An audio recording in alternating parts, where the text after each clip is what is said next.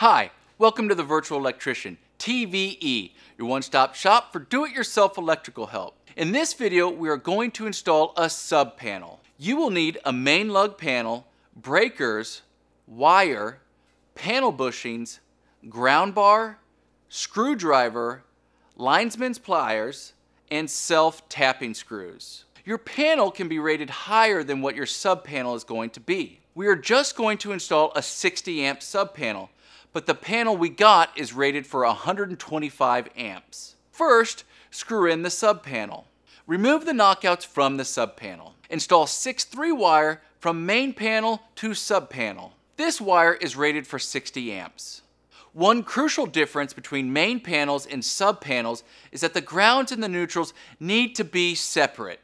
So you need to bring over 2 hots, a neutral, and a ground conductor. You remove the bonding screw since the grounds and neutrals need to be on a separate bar. Install a new ground bar inside the panel using self-tapping screws. Install the bushing over the main service clamp. Install the ground wire on the ground bar, the neutral wire on the neutral bar, and since this is a sub-panel right next to the main panel, you do not have to have a main breaker panel box. You have a main lug panel box. So install the black and red wires on the main lugs.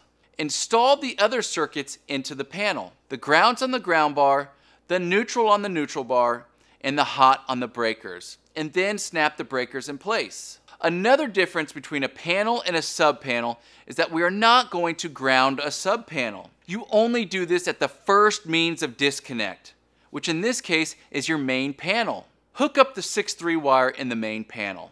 Remove knockouts from sub-panel cover. Label the panel, turn on the breaker, and test your work. Please like this video and subscribe to our page for a link to 150 more.